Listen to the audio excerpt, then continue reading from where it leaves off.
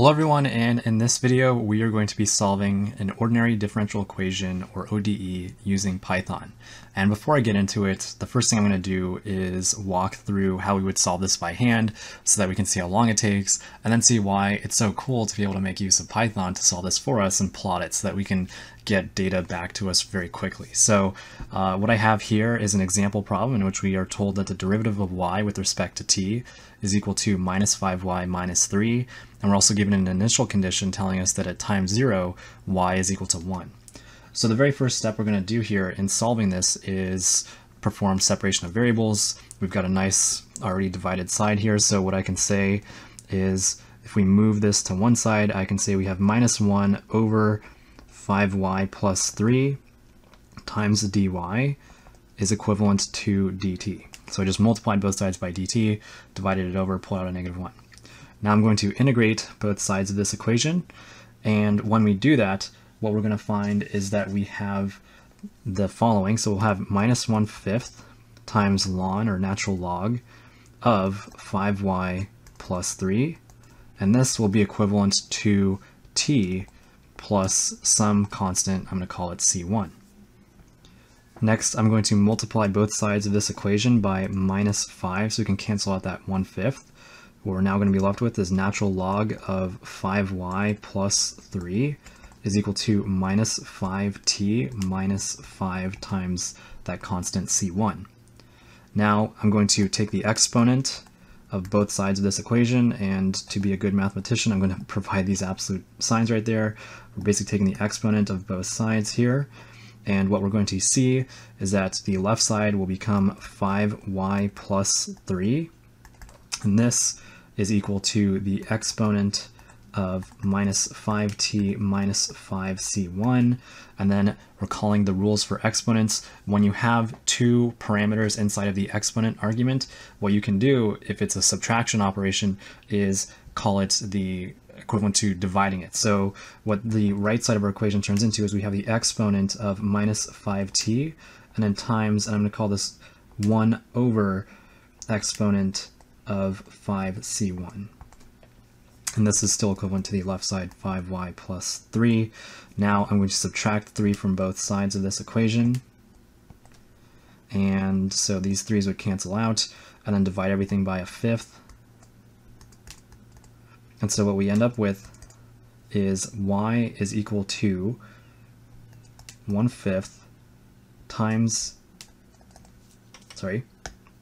another thing I'm going to do here is I'm going to call this term right here, the 1 over exponent 5c1, I'm just going to let this equal to c.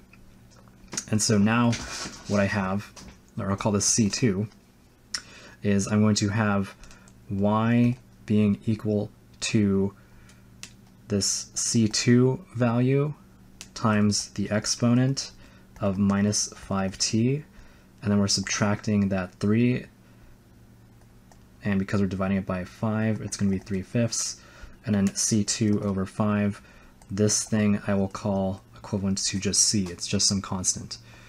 And so now as we walk through this, what we have is y equal to c times the exponent of minus 5t minus 3/5. And now I'm going to make use of knowing the initial conditions. So because we know that at time 0, y is equal to 1, I will plug in 1 for y, and then we'll have c times the exponent of 5 times 0, which is 0, minus 3/5. Sorry, my handwriting's not great. And then what we're going to finally end up with here is 1 is equal to c times 1 minus 3/5, therefore c must be equal to 8/5. And so what we have as our equation is the following. We have 8/5, substituting in for c, times the exponent of minus 5t minus 3/5. So this is y of t. And what we're now going to do is turn to the computer and solve this using Python so that we can see how quick and easy we can solve this and get a graphical solution. All right, and here we are in front of Python. We've got PyCharm open. PyCharm is free. There's tons of videos on how to install it if you don't already have it. And so all I've done here is opened up a new Python file called app.py call it whatever you'd like.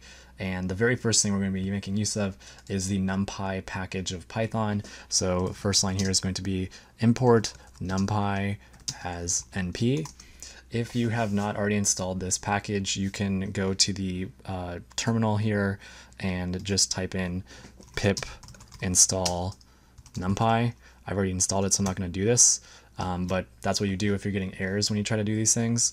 The other thing we're going to be doing is importing the other package from scipy.integrate. We're going to import this method called odeint. This is the ordinary differential equation integrator. And then finally, we're going to be importing an additional package called matplotlib .pyplot, and we're importing this as PLT just so we can save time from typing a bunch of random stuff. So that is all of the packages that we will be needing. Now, the first thing we're going to be doing is actually defining the function itself that we're trying to solve for. In this case, we're solving for minus 5y minus 3 is equal to dy dt. So I'm just going to define a function here. I'll call this model. Model is going to take in two arguments, y and t, and you need colons when you're defining these methods. And then what we're going to say here is dy dt is equal to minus 5 times y and then minus 3. That's all you need to do. And then we're simply going to return this thing, dy dt. And that's all you need to do to define your differential equation. That's the reason why it's so powerful and quick to do this stuff. We also have an initial condition, so y naught, or y at t equals 0, we said was equal to 1. And then we are going to now be defining some time points to plot this over. So like on your TI-89 calculators, when you would say what your window is, it's basically the same thing. We're going to say that we're going to let a variable called t be equivalent to numpy dot linspace, and then we're going to have a window from time 0 to time 5. If you wanted to specify the number of time points, you can do that by having a third argument in this function. But if you just leave it blank, it's totally fine too, so you don't need to worry about that. Now we're going to actually solve this ordinary differential equation by calling on that odeint method. So y will be equivalent to odeint, and then we're going to take in that model, which is that dy dt thing we just defined, and then we have that initial condition, y naught, and then we have the time parameter that we have also defined too. So we've now told odeint to solve this stuff for us, and now we want to plot it to see what it actually looks like. So we're going to be calling that PLT object that we've instantiated, and we're going to say plot, and we're going to plot t versus y, and then we're going to say, you know, to be good mathematicians or engineers, plot.label, x-label, sorry, is going to be time is on our x-axis, and then plot.ylabel is going to be y of t.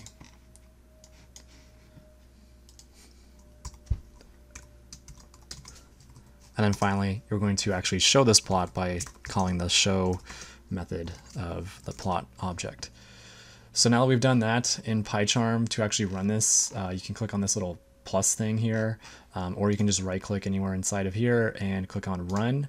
And so when you do this, the method's going to run, and it's going to give us this nice little chart here that we can actually see our function and how it evolves over time. So very quickly, we just solved in milliseconds in our little script here what took us minutes to do by hand, and we've also got a nice plot that we can go around and show people, and also figure out like what does the steady state condition look like here, so we can see intuitively that we're looking at about minus 3/5, which is making sense to us. The other thing here is, you know, and this is the thing that is super cool for me personally, is like you can change these things and solve them so fast. So you can solve your math homework in milliseconds now, because you can just change all these numbers to whatever you want and run it. So like if we did +3 instead, we can see how all these things change, and you know, what would have taken a long time to do by hand, you can just, you know, change it all up. You can see what happens when you flip that sign in front of that differential, and you're going to see how this thing blows up very quickly. And yeah, so very powerful tool. Hope this helps. Let me know if you guys have any questions. Thank you all for watching, and take care.